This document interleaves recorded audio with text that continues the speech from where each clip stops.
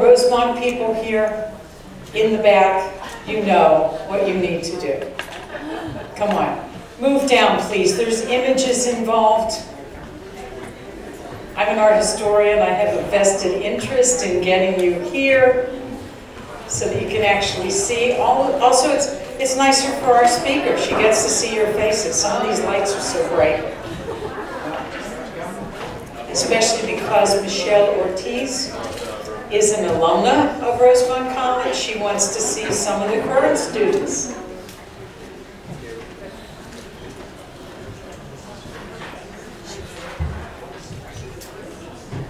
Well, you're making an effort, but I meant down here.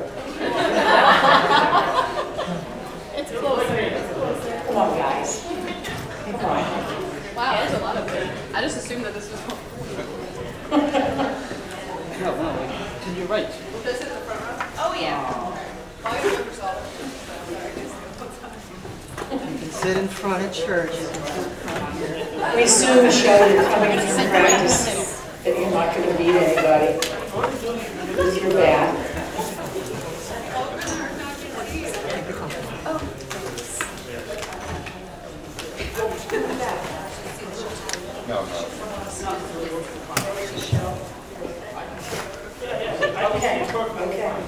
Okay. You look lovely. Okay, for next time up, you can stand back. Okay?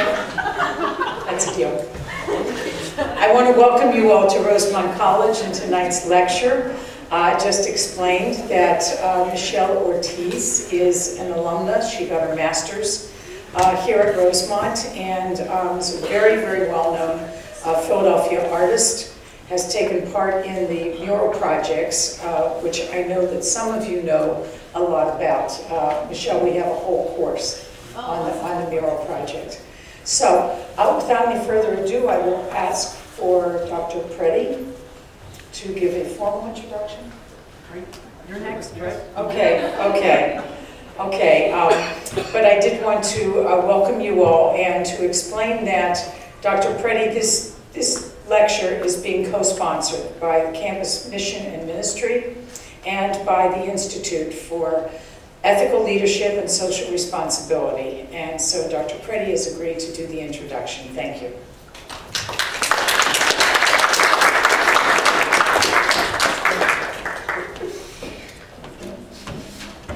Thank you, President Hirsch.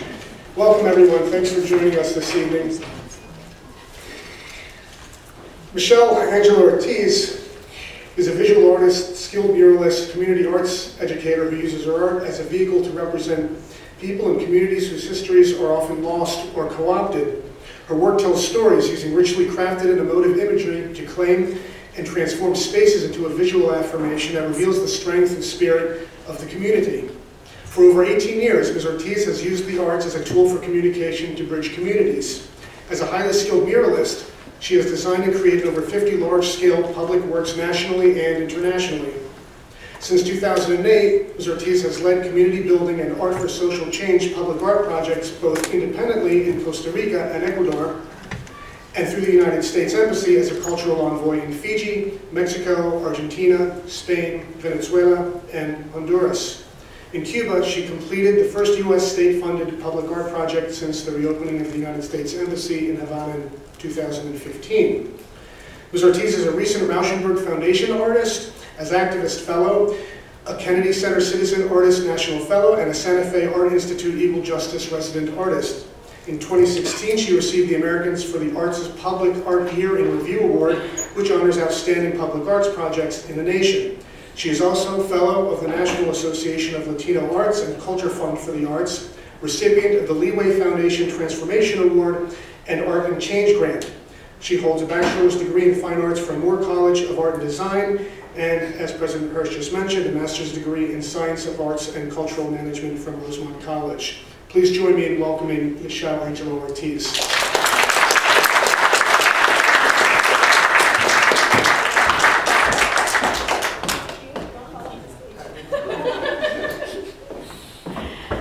Good evening, everyone. Good evening. Well, I asked for the lights not to be dim so much so that all of you can stay awake and engaged. Thank you. I'm so honored to be here with all of you. Thanks to President and to also Alan and for folks in inviting me to come here and to share my work with all of you. In 2002 was when I had received my master's in arts and cultural management, and it seemed to be a very nice flow from being a studio artist and wanting to know more about what it meant to kind of navigate and move through these nonprofit arts organizations that I was working with. So the tools that I learned through my master's degree has actually helped me a lot within the work that I've been doing as an artist, because I'm able to manage very large projects and understand the realities of not just creating new work, but funding new work, how to ask for funding, how to get the support that I need. That's very much important within creating a sustainable life as an artist. So I'm just going to be sharing with you a presentation. I tend to talk a lot more. So I'm going to keep to my notes, but I want to make sure that we have enough time for questions and for dialogue after the presentation. So thank you all for being patient and for being present, and don't be shy to also move a little bit closer if you need to, or even when it comes time for the discussion, you can definitely move a little bit closer. I can't move the mic around, so I definitely want to be engaged with all of you too. So thank you.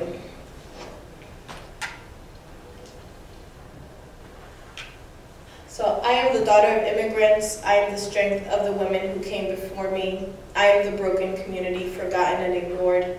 I am the beautiful community, transformed and illuminated. I am a small woman who creates great things, and I am a catalyst for change. I come from a family of workers and immigrants where arts and culture is part of our daily life. I say this because as a child I didn't visit galleries or museums to access art. Art was constantly around me.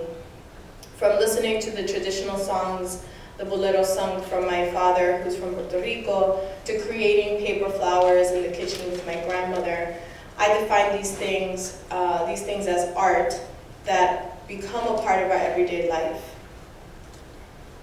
At a very young age, I was aware of the social, economic inequalities that exist within the communities of origin of my parents and our communities now. At the age of 7, I traveled abroad for the first time to Colombia. This was in the 1980s, in the height of drug violence, both in the United States and in Colombia.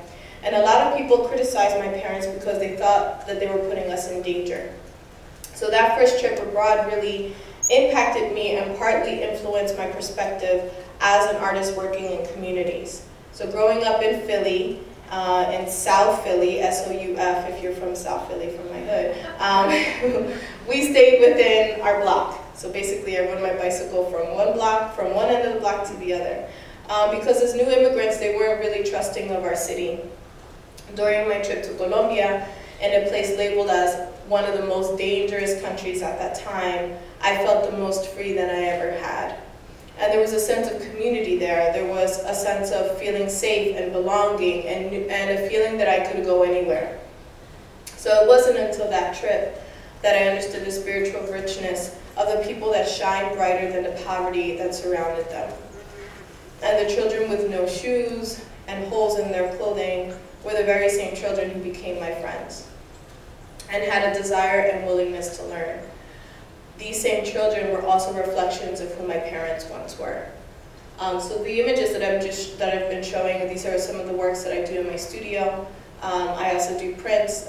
This piece right now is at the permanent collection at the Pennsylvania Convention Center. And the image at the far right is actually the image of my mother when she first came to the United States at age 17. And she was able to see this image for the first time last year in the center as part of the permanent collection.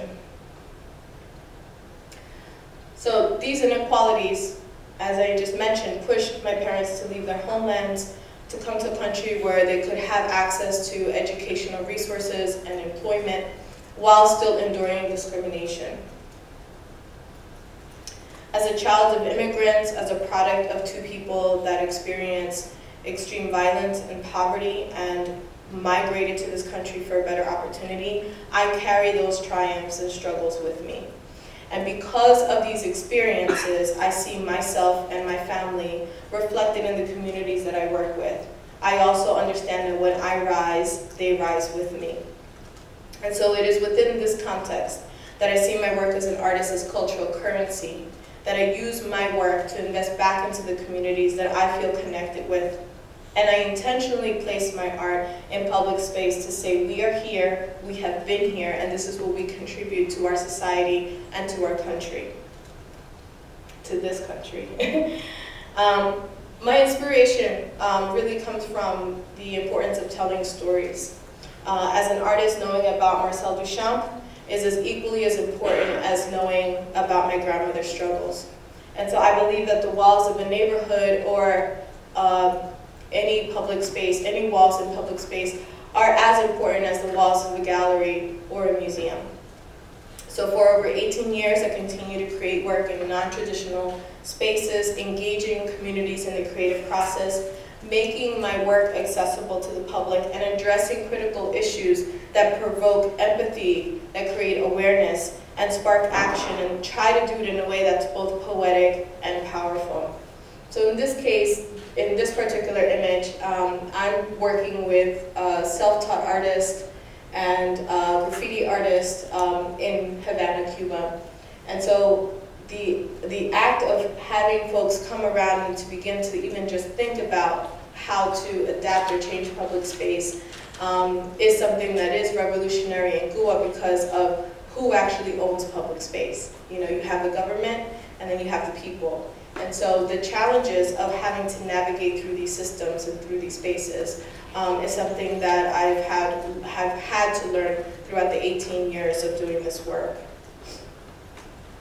In 2012, I created the Aquí y Allá Transnational Mural Project that explored the impact of immigration on the lives of young Mexican immigrants in South Philadelphia in relation to the young Mexican youth in both Juarez and Chihuahua City in Mexico.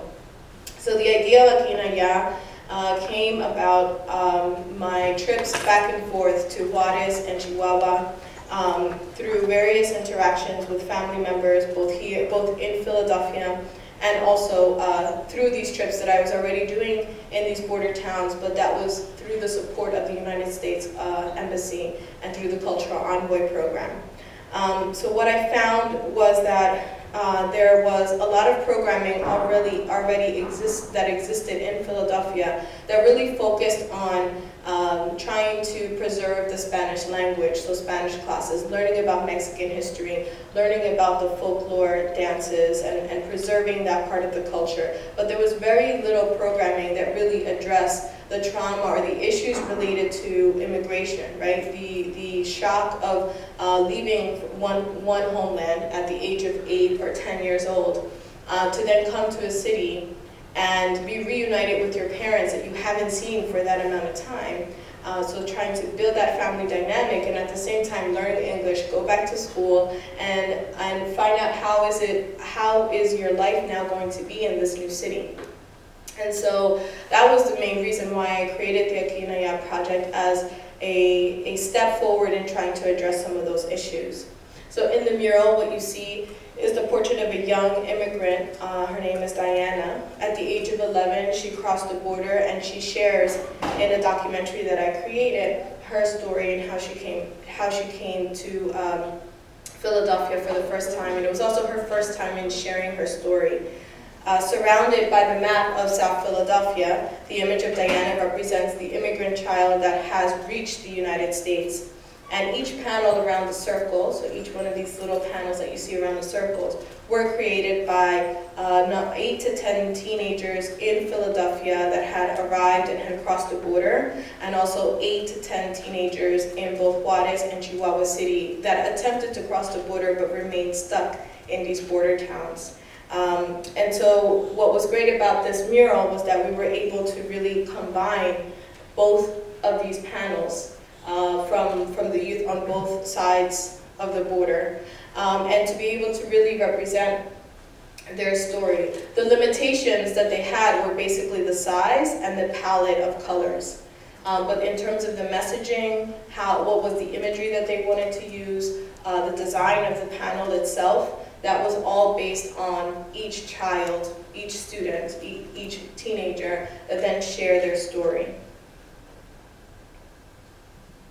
Throughout this process, what I wanted to share was that there was a moment of healing, several moments of healing. So when we think about, and I'll talk a little bit more about this, when we think about art and social change, a lot of times people think, well, there's these waves of change that happen, or this big, humongous change that happens. And what I've seen throughout the work that I've done is that there's these smaller waves of moments of change that happen within the individuals, that happen even with me, that happen within the people that run these institutions or run an embassy and have different expectations of the community. And so this is just one example of a moment of change that one student who was very angry at his mother for bringing him to the United States, for bringing him to Philadelphia. And if you look at it and you think about the perspective, is that a lot of these teens were afraid to even share the fact that they didn't want to be here because they felt that their parents would view them as being ungrateful. That parents have gone through so much sacrifice to bring them to a country that they could have a better opportunity. And for their child to say, I would rather be back home in Mexico with my grandmother or with my friends and my family, it can be seen as something that is disrespectful. So one thing that Aquí en Allá was able to do was create a space where the students could very easily share their experience and kind of build community amongst each other, to be able to find that support and not be judged based on what their perspective was or their feelings. In the case of Freddy, who's one of the students, he was very angry with his mother because his grandmother had passed away when he had left. He had arrived to Philadelphia, and he promised his grandmother that he would return. But at such a young age, he really didn't understand what it meant to be undocumented, how hard it was to go back, to go see his grandmother. And so he was very angry at his mother, and was very angry at the fact that he could no longer see or at that moment take care of his grandmother. So what I proposed to him was to use one of his panels as a tribute to his grandmother, and not just think of how does he honor his grandmother through the actual panel, but how does he honor his grandmother through the actions that the decisions that he continues to make in his life. And so these are the words that he had shared, and this is his grandmother in the center, and it's part of the mural as a tribute to her.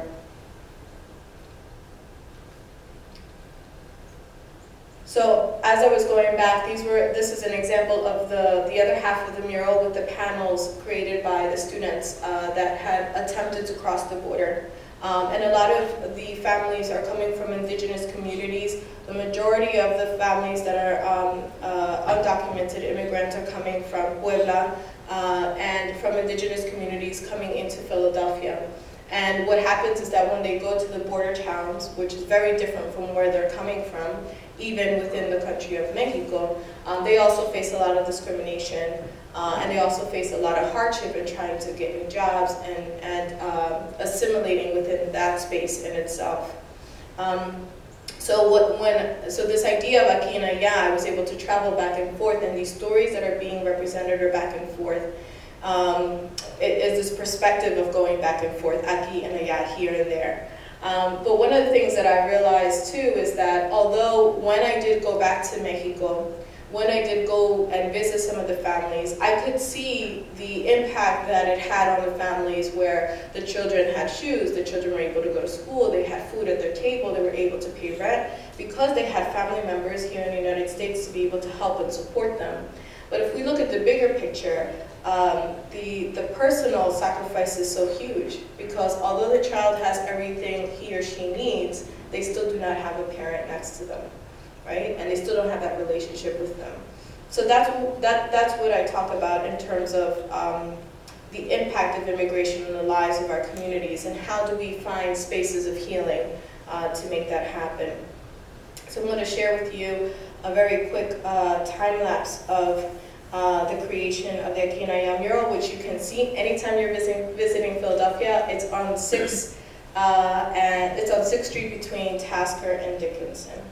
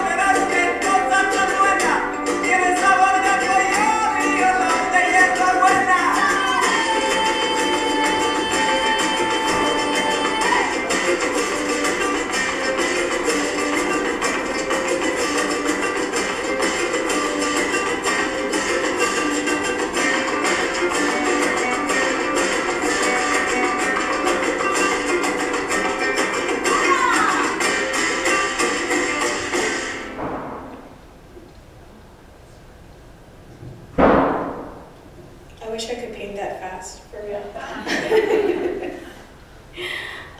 So I just wanted to say that, you know, the importance of having the image of Diana there is so important in the sense of we're always constantly bombarded by so many images, not just in the media, in the spaces, in the public spaces that we're constantly moving through. And so to have an image of Diana in a community where she's newly arrived, but also is so much connected to so many of the other immigrant communities that have settled within that space, is so important. And it's so important when we talk about it in terms of the narrative of immigration, right? And how do I find, for me, it's what I try to do is how do I find the human story that really connects to the mother, the daughter, the child that's been affected, instead of looking at the statistics of how many people are coming both in and out of our countries, understanding really the root causes of immigration. So the largest murals I've done abroad have been in Mexico. Mexico boasts of its indigenous culture and tourists coming to see the temples and ancient frescoes, but the reality is that the living, breathing indigenous people are discriminated against. And so because of that, I actually worked with a nonprofit arts organization that's called Habitajes in Mexico City, and worked with both the Mazawa and the Otomi communities, indigenous communities who have struggled greatly. These two communities have fought for 15 to 20 years for the right to have decent housing, and they left their hometowns because of also the lack of opportunities as they migrated to Mexico City. So this is a migration within Mexico City. They experienced violence and also feared for the safety of their children. A lot of these women would be in the streets selling some of their clothing or their beads, and would have their children with them, and a lot of their young children were kidnapped as they were trying to provide a better life for their families. So throughout my process, and just to kind of show you a little bit of process, and what I'm about to show you is a project that is a mural that was created in 2 weeks. But I say this in terms of the work did not start in those 2 weeks. I worked along with Habitajes, who had done this, done a series of conversations and workshops, and really built on creating that trust with the community for 6 months. So I say that because I don't want people to think that I just insert myself and all of a sudden it's magical and everything happens and it's awesome, right? That there's time and work and energy that's placed, and having really good partnerships and having other people who really understand what your intention and your core values are in doing your work is super important, at least for me to be able to do this work. So building on those 6 months, I was able to come in, select a core team of 10 local artists that are both committed to their artwork, but also have a really strong commitment in involving the community within their creative process. And so this is a way, and a lot of my cultural envoys and a lot of the work that I've done abroad is a way to really support the local artists and sustain the work in the community beyond the life of the project. So that's really important, and I come at it in a point of view of I don't have all the knowledge. What I do is I can build from what they've already worked on, and they can build on what I can offer and choose what works for them as they move forward within their work and communities. And so through my techniques, it's not just about sharing how to make a large-scale mural, but it's also about finding strategies to really engage the community in a genuine way. So in November 2015, we created two 6-story murals, 60 feet tall, at the new housing that was built for over 80 Mazawa and Otomi families. The murals uses symbols of their culture, the native language, which is not Spanish, it's Otomi. The Otomi speak Ñañu, and they reflect, the images in the mural reflect their migration and their struggles as they were able to finally move from living in the streets to then finally living in their apartment buildings. It gave them a moment to come together to reflect and connect, and also find ways to depict their history, depict their story through images and messages.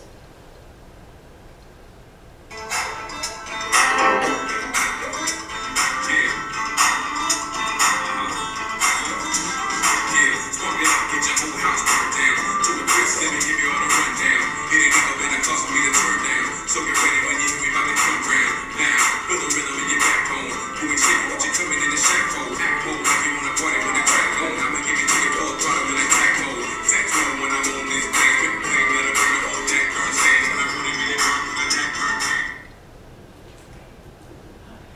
So Doña Francisca, who you see at the very top of the mural, she's an Otomi woman in her 70s, and she witnessed every stage of the migration.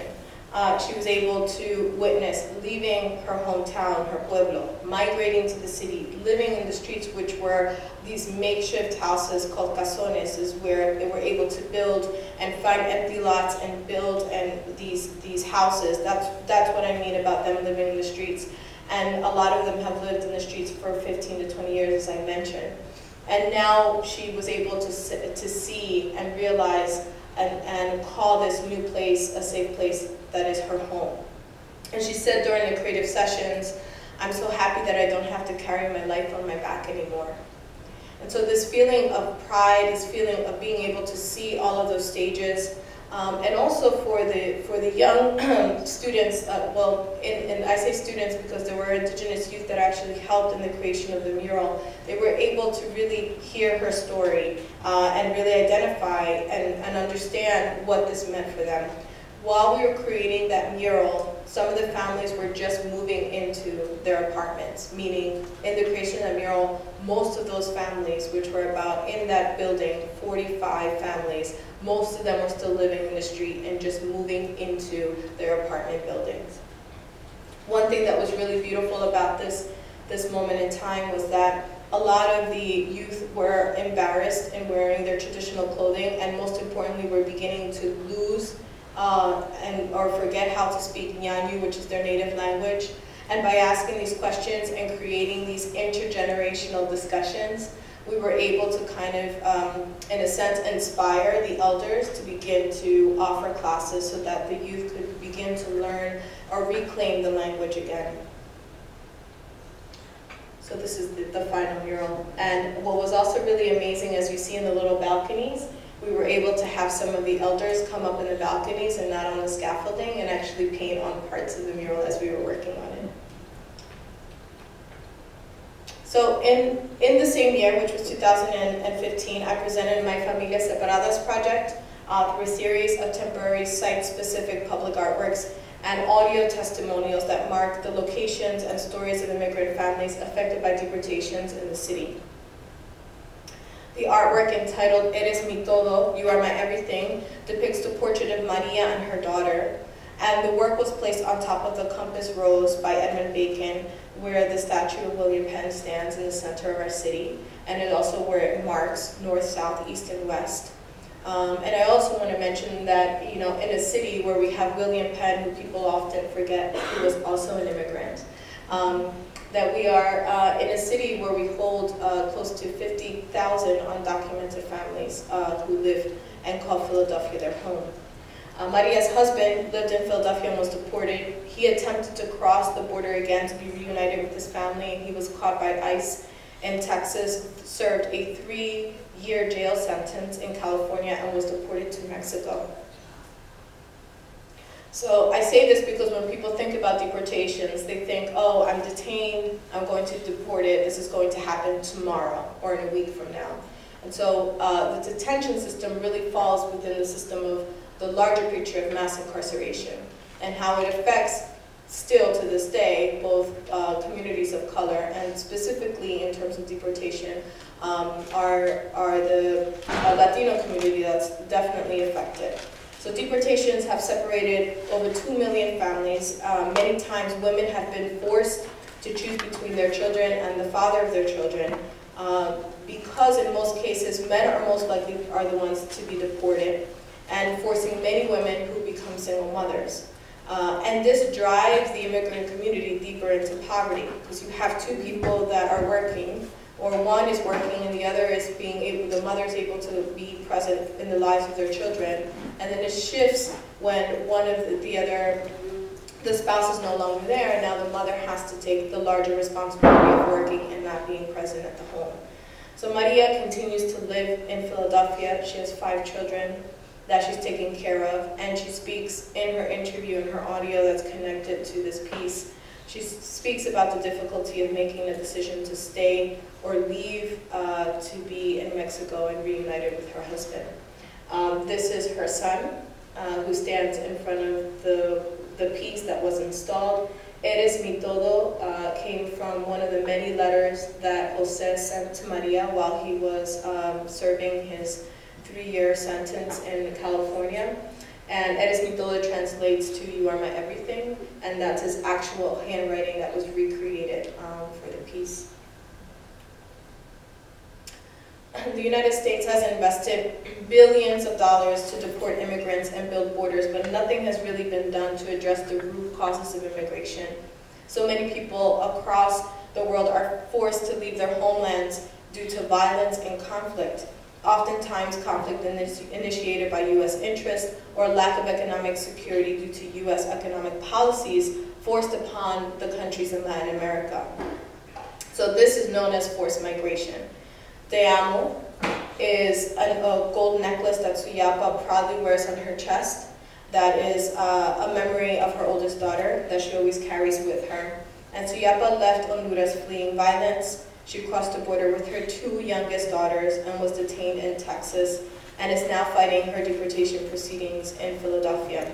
So the image of Suyapa's necklace stands in close proximity to the Robert Indiana love sculpture, where obviously people are there taking selfies and or other people are taking pictures of them. And also in the summertime, a lot of families play in the fountain. This is the old Love Park. The new Love Park doesn't look like this anymore. But Suyapa, we talk about what happens to love when you leave or when you're forced to leave. Suyapa has left behind 2 sons in Honduras. And with her family there, she wasn't able to bring her 2 sons. And she talks, every time I ask her how are her sons, she says, I'm losing them, right? The relationship has been broken or affected, but she's also trying to fight to stay in this country to be able to provide a better life for her family back home. The 9th Street Market is the oldest open-air market in the United States. It is at this intersection that you see here where newly arrived Mexican and Central American immigrants have opened and maintained businesses.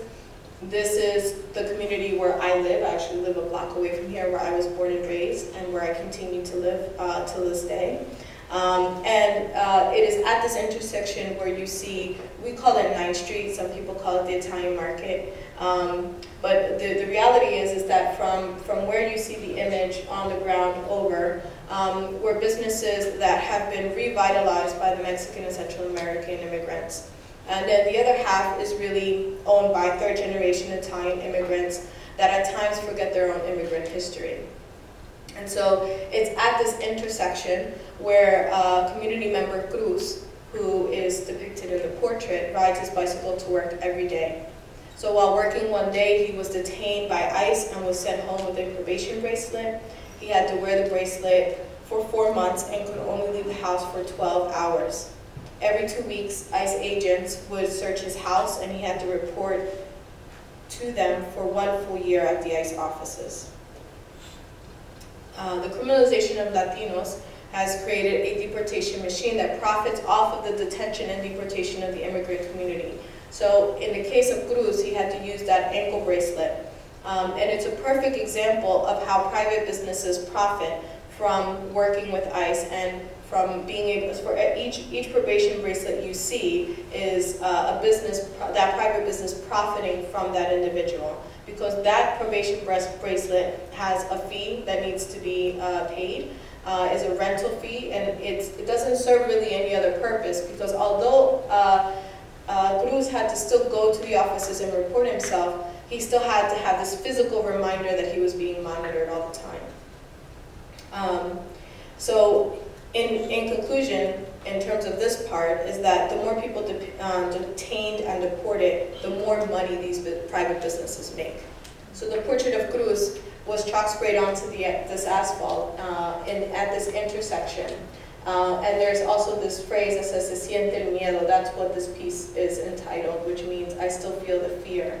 And so as the cars are passing by, as people are walking on top of this image, the image is slowly erasing away, slowly washing away with the traffic that's going on top of him.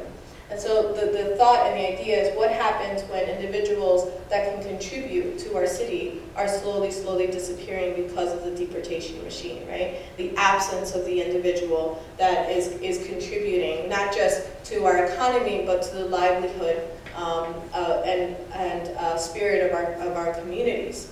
And so in the case of Cruz, he talked about how the city felt like a place of freedom, and now it felt more like a prison.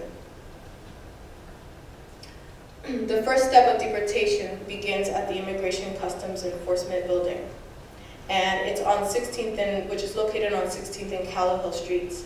It is at this location where I installed a 90-foot long stenciled image along with community members from Juntos, an immigrant rights organization that I was working with. The stencil shows the words of Ana, who's an undocumented mother who was unjustly deported to Guatemala. A judge issued her return, which is really rare within this process, and she continues to fight against her deportation in the United States. On the evening of Columbus Day, in quotations, of October 12, 2015, we were able to install the words of Ana as ICE agents looked down on us in front of the ICE building on 16th and Callowhill. This piece was centrally located at the entrance where detained loved ones are transported out to jails and prisons awaiting their deportation proceedings.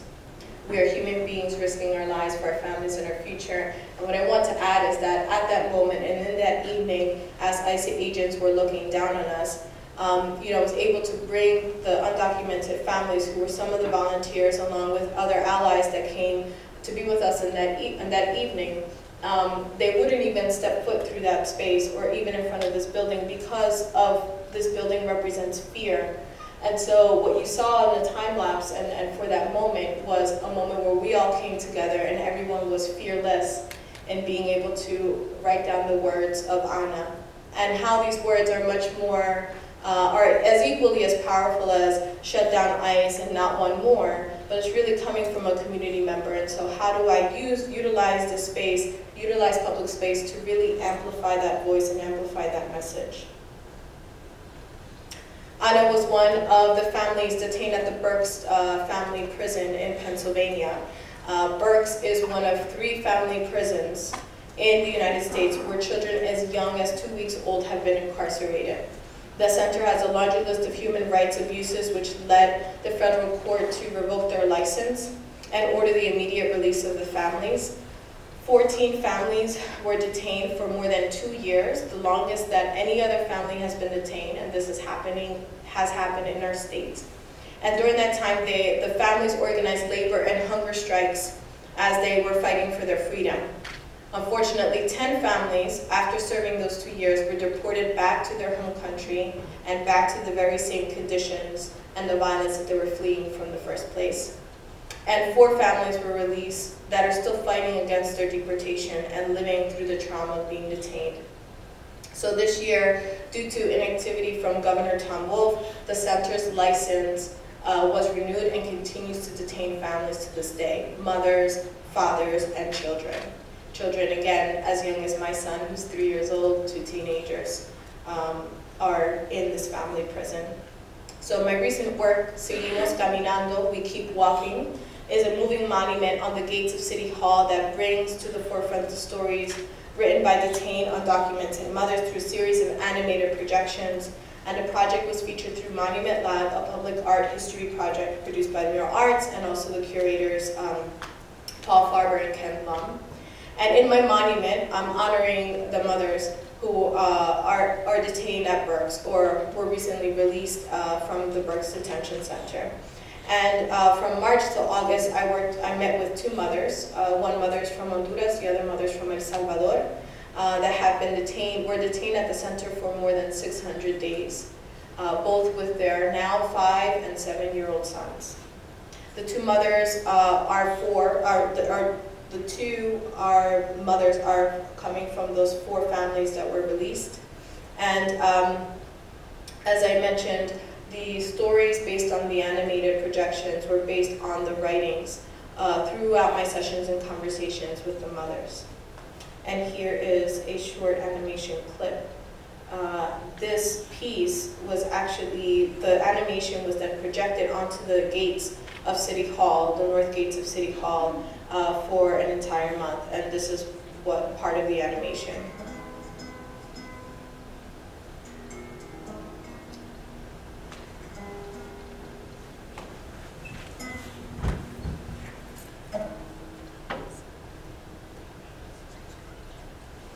Caminé con mi hijo por 25 días, El Salvador, Honduras, Guatemala, México.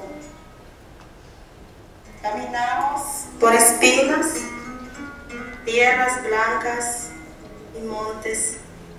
Crucé el río crecido, oscuro y de color café. Cayó agua fría del cielo, gris, mientras que mi hijo me decía: mami, no me sueltes. Agarré mi mochila y a mi hijo, por miedo que les arrastraba las aguas fuertes, y seguí caminando. Nos agarran, nos gritan, nos humillan, nos tratan como animales, nos encierran.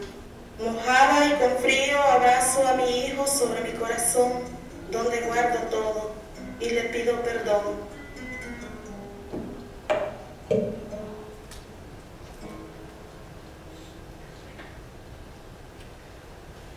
So the voice that you just heard is actually one of the mother's days after her release, that she was able to read her story and I could record her.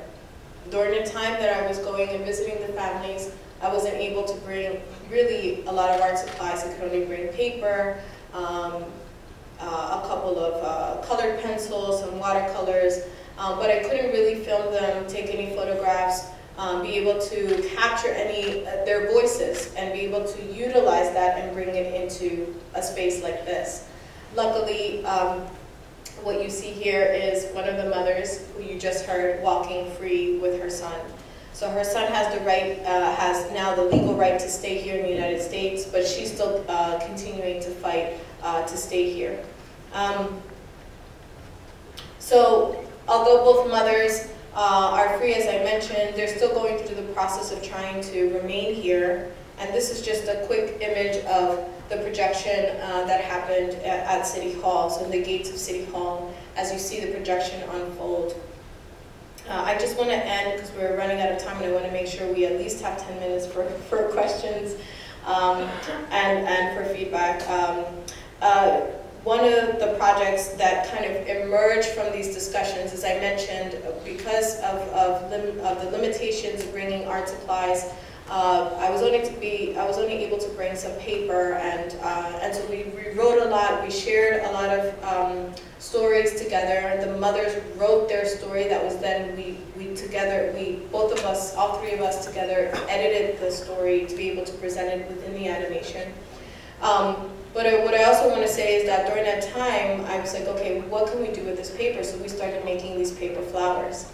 And again, as I mentioned, these paper flowers, this is a tradition that I learned how to do in the kitchen with my grandmother, and I'm bringing it back full circle now, working with the mothers here. And so we decided to begin to create these paper flowers that then carry these messages of freedom. So at the time, the mothers that were detained, they were still at the center. I was able to do these flowers with them and take those flowers out of the center as a way to share their messages of freedom. Even though they physically couldn't leave the center at the time, the flowers could. And so what I did was I did a number of workshops at the Barnes Foundation, and other volunteers came through to actually help with the creation of 1,600 flowers that were then assembled to spell out one word that the mothers felt was really important to communicate about their plight and their message, which was libertad, freedom.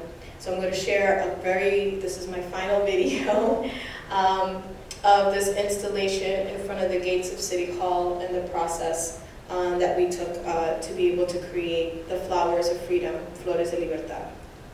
Soy el agua, soy la vida, soy la madre de la fuente cristalina, soy un punto musical de claras, soy la llave de este mundo sublevaje, soy la lluvia que te brinda el aguacero, el chubasco permanente, el amor verdadero, soy el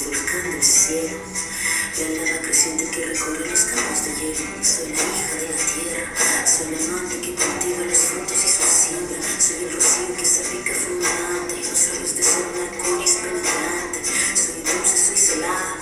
Soy la pluma de la flecha, no digna con su danza. Soy la esperanza de mi pueblo. Soy la promesa intacta, soy la sangre de este suelo. Soy el consuelo, soy la cura. Soy la figura más pura, soy la nieve, soy la bruma. Soy la cascada que se entra por catarata. La súbita regata de vida que nos relata. Yo soy la piel de todos. Soy el copo de nieve que llora por tus ojos. Soy esa fuerza que se precipita del centro del capullo donde nace la semilla.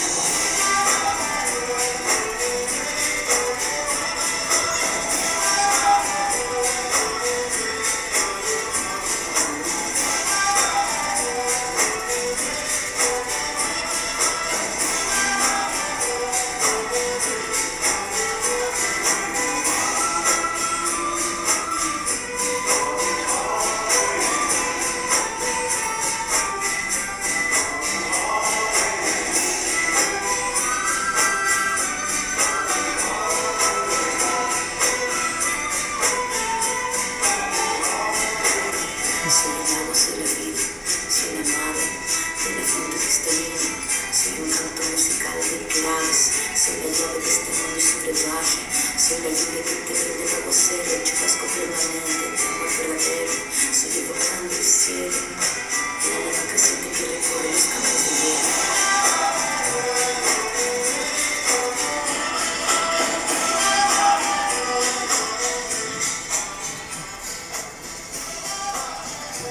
Okay.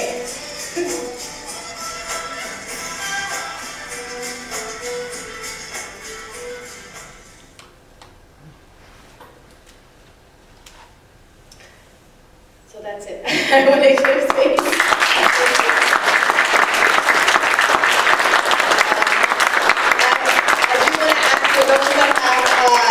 We're going to have conversation, it's fine, and we could turn on the lights.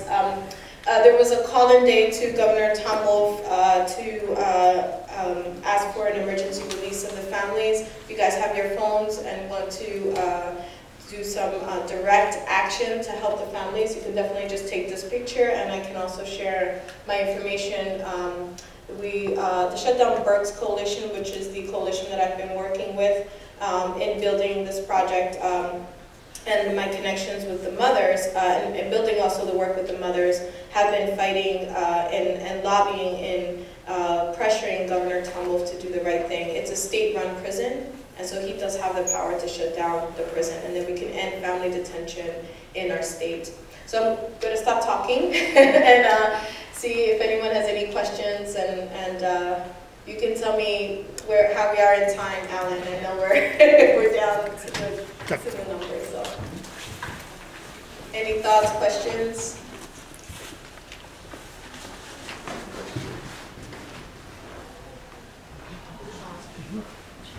Hi.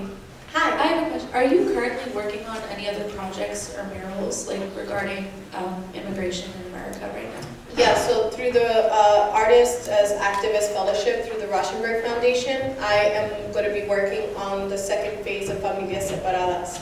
And basically what I'm doing is I will be working on connecting with the 4 mothers that are still in the United States.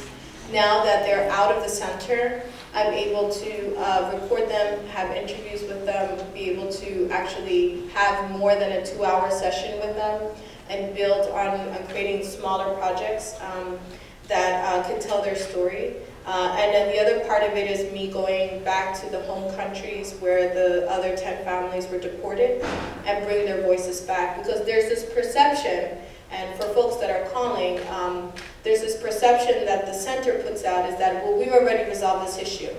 We've gotten rid of these women, right? That we've deported them, or they're now outside of the center, so we don't need these calls anymore. And there's this perception that they've silenced the women by deporting them.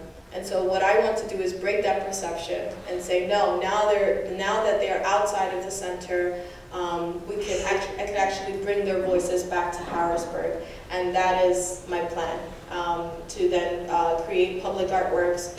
And I don't know in what shape or form that will be yet, but the intention is to bring their voices back to Harrisburg and to amplify them, and also to help the coalition and the work that they're doing. So long answer is yeah. The short answer is yes. I'll be doing that.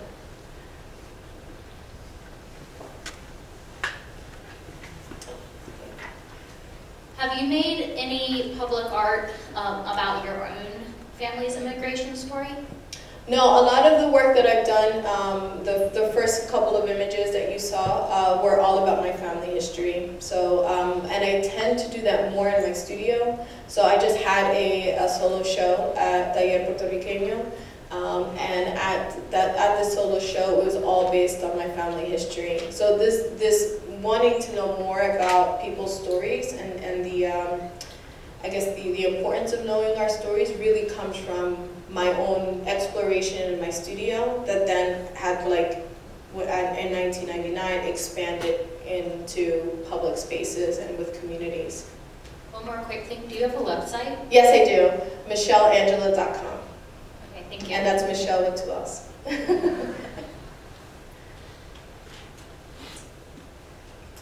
Well, first of all, I would like to thank you for being here. It was a very good presentation.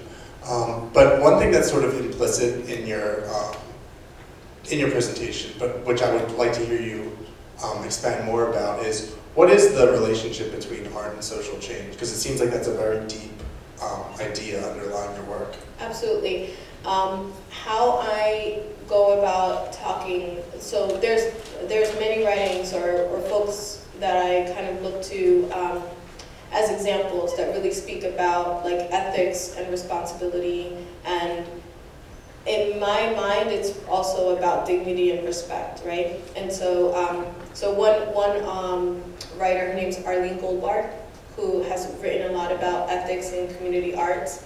There's another writer, his name's Robert Bedoya, who talks about creative placemaking. So this concept of, like, I just made your neighborhood better because I have all these murals and it's great, or I just changed your playground, and then, but then the community says, well, I really didn't ask you to do that, right?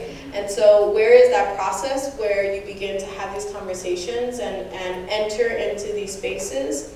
So in the case of the indigenous communities, I had to learn a lot through Habitajes and their work before I even stepped foot to do any of the work there, to understand how is the way that we can communicate and build together without, and trying to be conscious of, without imposing what my own thoughts or ideas of how this is supposed to be, without imposing that, right? But on the other end, what I can honestly say about Berks, for example, was that I know that I have the power and the privilege to come in and out of the center at any time. I also know that I have the power and the privilege to grab those stories from the mothers and edit it in any which way that I want it, right?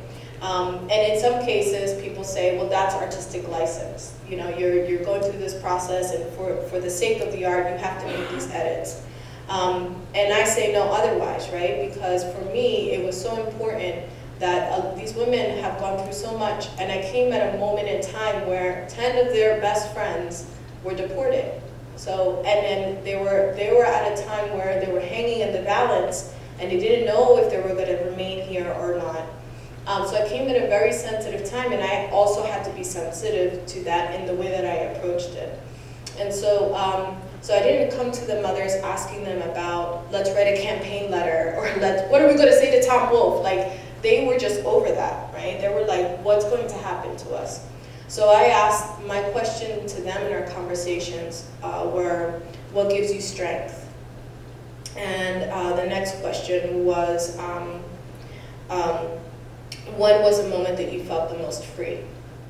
And so those two questions were kind of like the foundation of the conversations that we had, because it's really not about, you know, they're in this detention center and people see them as victims, but they're really heroines, right? They're these women that have crossed countries before they even arrive to be detained, and are surviving these obstacles with their children. And they are, even though they're worried, they're able to still smile at their child and give them the assurance that everything is okay. And for me, that's amazing. For me, that's inspirational, right? And so that's when I talk about change happens on both ends, right? So however horrible my day is, or like, oh, we have to drive, my cousin Izzy's here and he can attest to it, we have to drive an hour and a half to Berkshire. It's like, it seems so insignificant to that moment and that experience and the strength that these women have. And so, so when I think of art and social change, I think about how are we conscious of the spaces and the people we're connecting with? How are we sensitive to the trauma that they've dealt with? And how do we utilize this moment to remind them of how powerful they are when everyone else sees them as powerless, right? That's a more open and vague and inspirational. But then there's all these, as I mentioned, these writings and these philosophies of how to come into these spaces. But I always come to the core of, if you don't know who you are and what your own prejudices are, what your own experiences are, if I don't know who I am, I cannot come into that space. And I can't be willing to ask them a question that I myself am not willing to answer. It has to be reciprocal, right? And I feel that in this practice, that's really important, right? Because what you see is this sometimes watered down version, or it's just hitting the surface. For me personally, I want to make sure that the women, whether they're inside or out, they feel that they've been represented in the most authentic way that I could in the work that I'm doing. And that takes time, and that takes process, and it takes patience to do that. So that's my response.